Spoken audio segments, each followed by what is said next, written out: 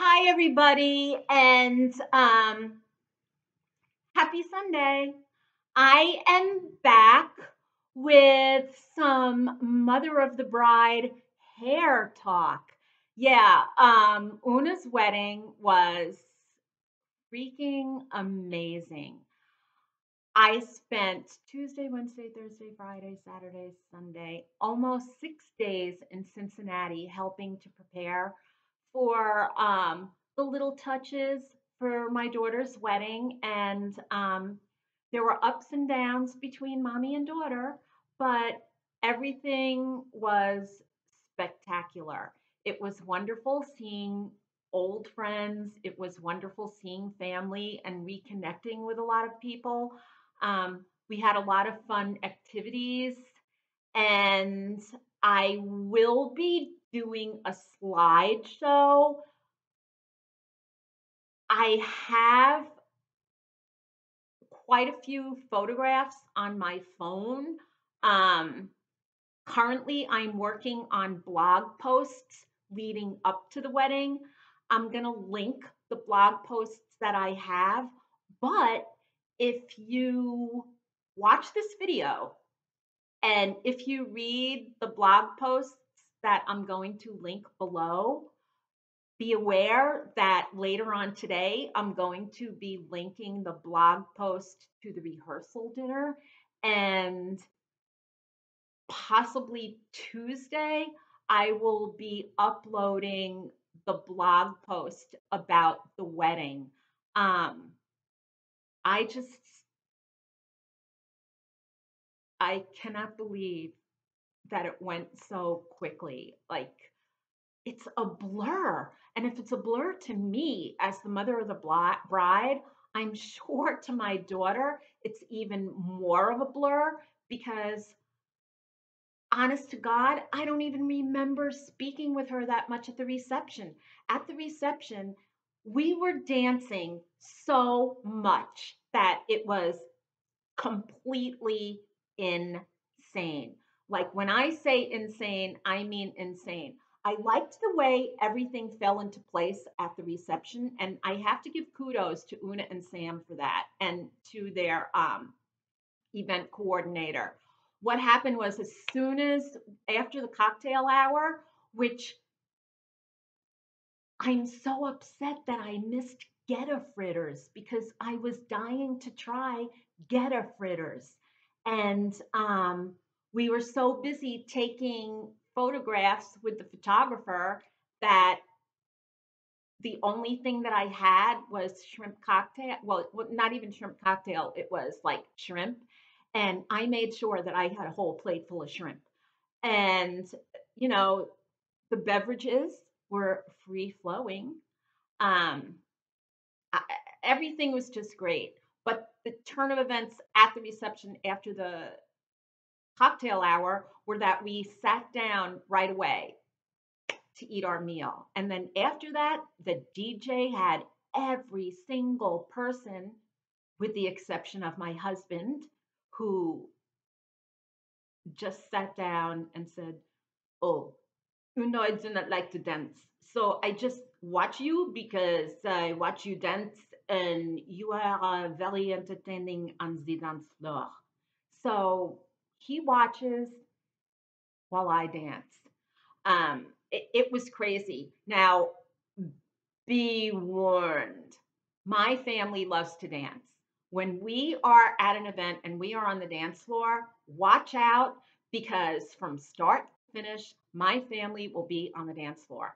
And that's how it went down. We were on the dance floor practically the entire time, with maybe one or two breaks for a beverage or to stop and chat with somebody for a couple of minutes.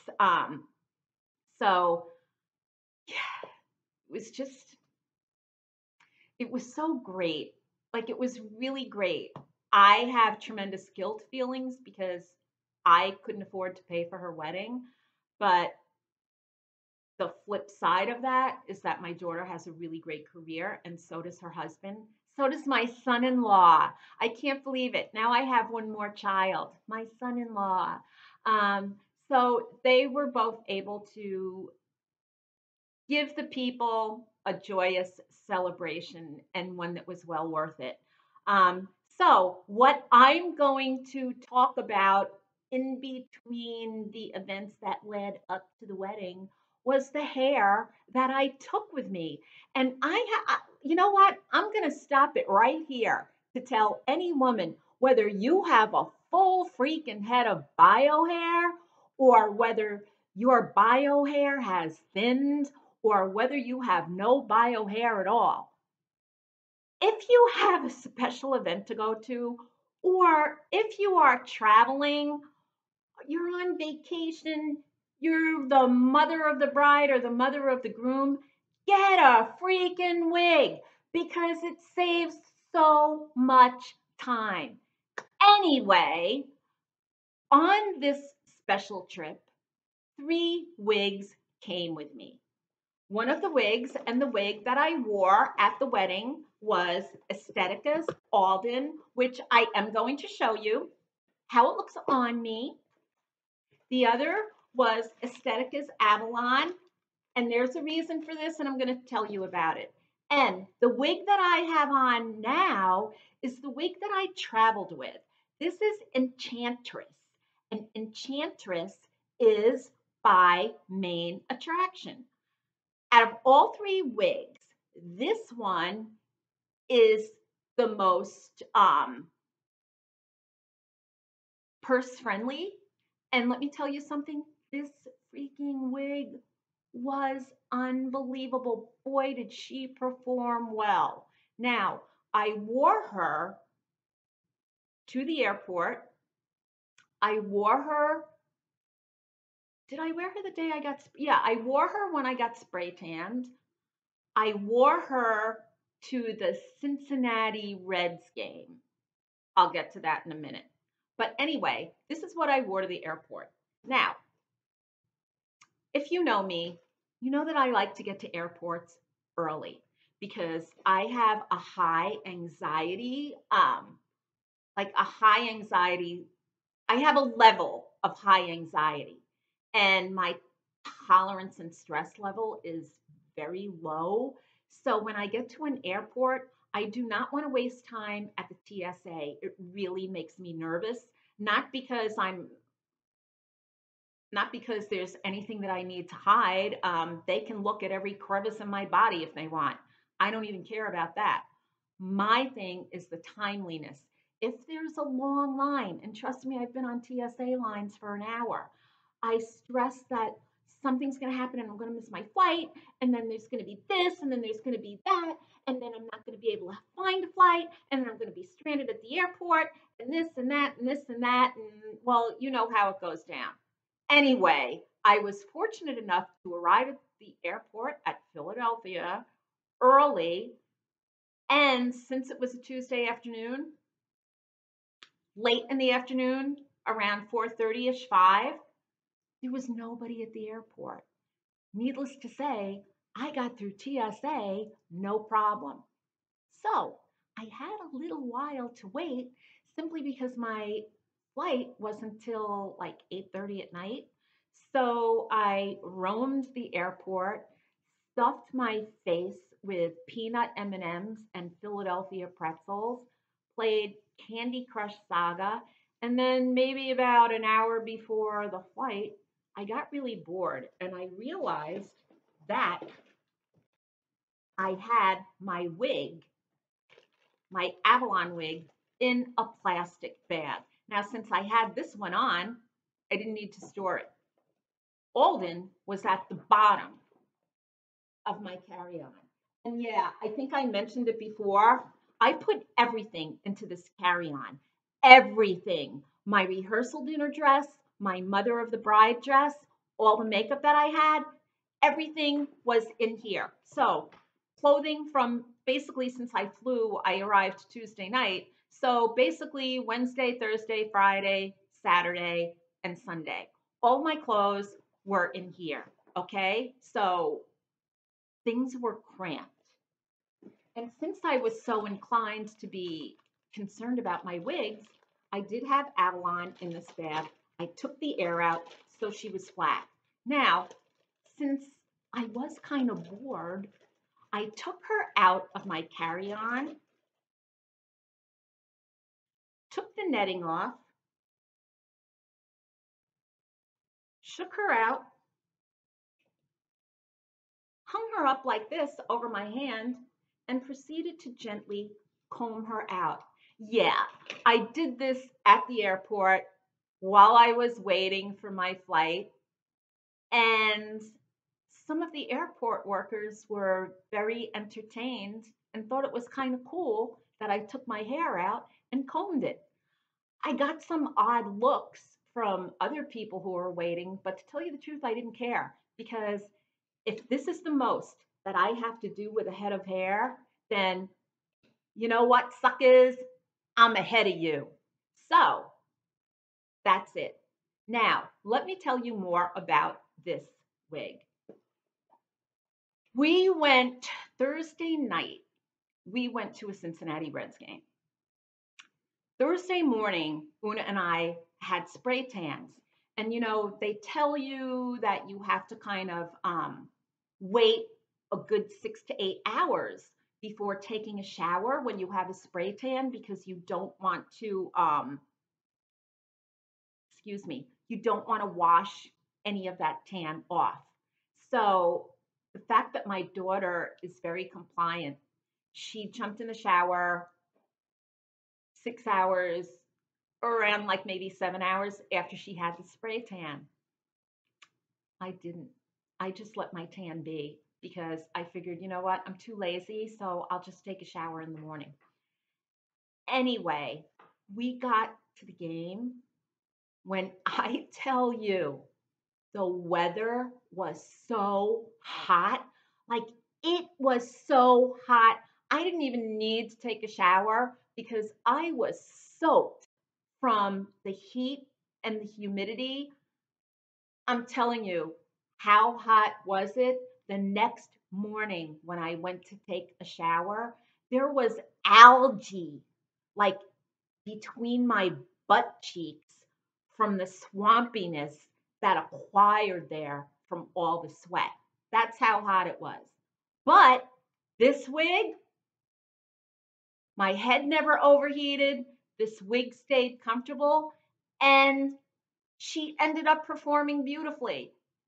All I had to do when I got back to the house was to just like shake her out and comb her. And by the way, if you are considering buying a wig, I don't care what brand the wig is, but one thing that you must get is this comb by John Renault. I received one from, I think it's, Best Wig Outlet sent me one as a little gift with a wig that I reviewed for them.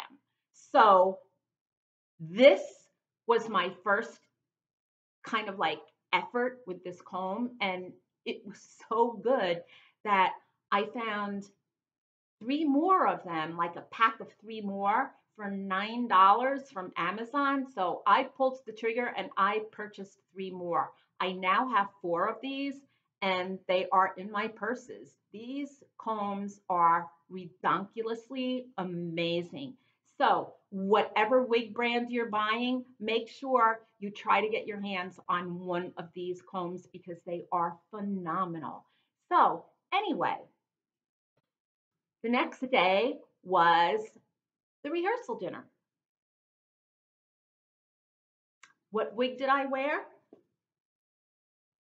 Well, I wore Avalon. And you know what? I'm not even gonna like pause. I'm just gonna change these wigs on in front of you because why not? Let me just adjust this.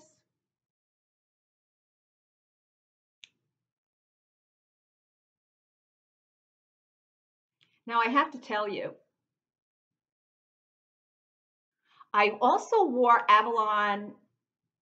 I wore Avalon all day Friday into the rehearsal dinner because like nothing had to be done. She's a great, great wig. I also wore her Wednesday when I was doing the laundry and helping to like put stickers on little bags for the cookies that Una and Sam gave to wedding guests as a little extra on their way out of the wedding. And while I was doing placemats. So I had this on all day Wednesday. We went out to dinner Wednesday night. I wore Avalon. Um, as I said on Thursday, I wore Enchantress. Why is that word so hard for me to say? Enchantress by Main Attraction. And I'm telling you, this is a freaking stellar wig. But back to Avalon. She suited me so well for just being home at Una and Sam's and doing errands, going out to dinner. I mean, all day Friday, I wore this while we were running errands for the wedding. And I didn't even change into another wig. This was on me through the rehearsal dinner. Um, Through the after rehearsal dinner party at the meet and greet for all the out of town guests. Um, Let me say, I had a wild time because I was drinking bourbon sours and random glasses of wine. So I was feeling no pain by the time the night was over, and this wig still managed to look fabulous. So this is Avalon. She travels so well. I was able to suck the air out of this, throw her in. She was in the suitcase or the carry-on for a long time, and she still looks like $1 million. This is so much better than bio hair. I can't get my hair to look like this. And the time that it saved, if I wasn't wearing wigs, it would take me like 2 hours to do my bio hair. But not only that, the weather was so hot and humid that my hair would have been like Brillo. I mean, at the game, after the game, the stadium people would have come up to me thinking that I was a human mop. They would have turned me upside down and started mopping the stadium with me. That's how bad my bio hair is. But with wigs, it's like plop it on, go. No time spent. Don't have to worry about like conditioning my hair, don't have to worry about anything. Shower, let it air dry, blow dry it, put it back, wig cap on, boom, we're gone. And I'm telling you, when the weather gets that hot, the wig doesn't matter. The wig made me no more hotter than I was. So, this is what I wore to the rehearsal dinner. Now I will show you my mother of the bride hair, which I'm sure I showed you in another video. So just for ha-has, I'm going to turn this inside out. I'm going to put the netting back on. And I'm going to stick her back into the plastic bag. In fact, I'm thinking maybe this is how I should store my wigs to have more room and more space in my wig closet. All I have to do is just label the bag. So I'm going to take all the air out like so. And then put her aside for now. Now, Alden is the hair that I wore for the wedding. I was going to wear her in an updo, but to tell you the truth, between the hair stylist and the makeup artist, we started at 8:30 in the morning for hair and makeup.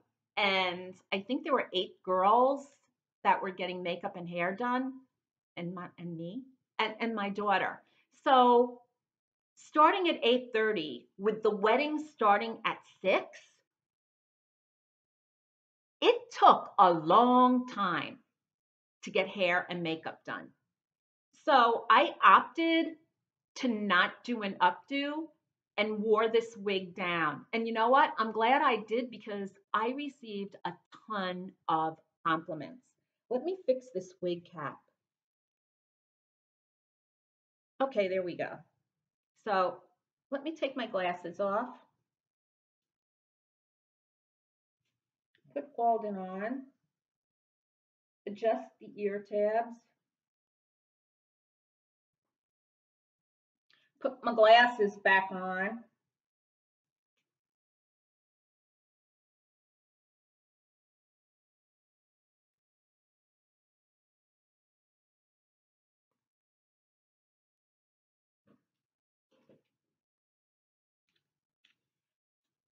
It is hard to do this in front of a computer camera or my laptop camera, whatever you want to call it.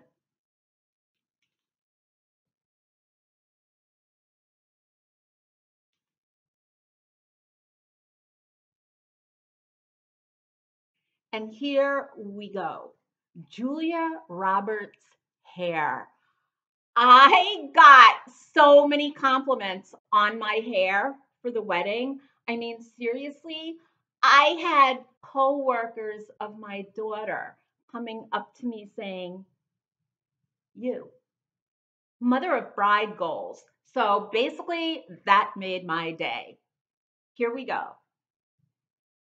And I can't wait to see how the professional photographs turned out. And you know what? I'm really thankful that I did wear her down because with the amount of dancing that we did, I honestly think that if I wore her in an updo, she would have fallen down anyway. But the place was so beautifully air conditioned that I was cool as a cucumber. And with all the dancing that I did, I didn't sweat as much as I did when I was at the Reds game.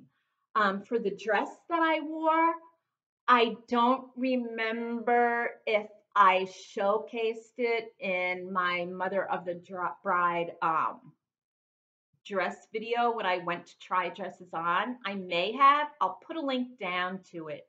I went with the long Calvin Klein black dress and it looked really great. I got so many compliments on it. I think it was a great choice because there was nothing fancy about the dress. It was very basic and simple, and all eyes were on my daughter. So that's it. When the professional photographs come out, I'll be doing a blog post and I'll announce that blog post because personally for me, it's so much easier because I'm not good at inserting photos or anything. Basically, I suck at editing. So I think the best choice for me is as the good photographs come in to do a blog post about it and then tell you guys about it, put the links to the blogs in so you can go head over there and read, have a glass of wine, have a cup of coffee, have a bourbon sour, and just enjoy the read. There was a lot going on. And I can tell you that if you are a future mother of the bride, if you are a mother of the bride now and you have a daughter that's getting married soon, I made a couple of mistakes. And those mistakes that I made were my big mouth. I think if you're a mother of the bride, you have to take a step back from any opinion that you have and do not voice your opinion. And I'm not saying this in a snarky way. I'm just saying this in this is what it is. The bride is under a lot of stress. And even those brides that are cool, calm, and collective, a few days before the wedding, they're going to feel stress about a lot of things. And the best thing that you can do as the mother of the bride is to just stop, listen, and shake your head. Don't give an opinion. Don't offer suggestions. Don't say anything that will ruffle her feathers. Because if you do, it's not going to be it's not going to be a happy scene for a couple of moments. There could be some arguing. So that's my advice. In hindsight, I shouldn't have given my opinion on anything. And I wasn't even opining in a critical way. Um, I'm just an annoying person.